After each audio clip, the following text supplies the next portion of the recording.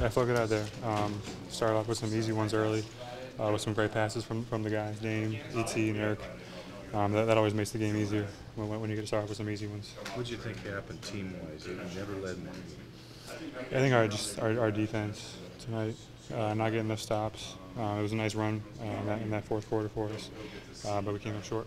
5 days off, do you think you were a little bit stale or a little rusty? I mean, that shouldn't be a reason to come out and be rusty.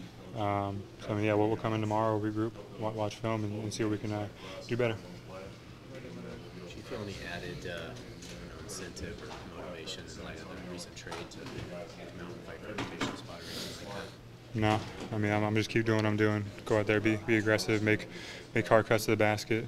Yeah, so, no.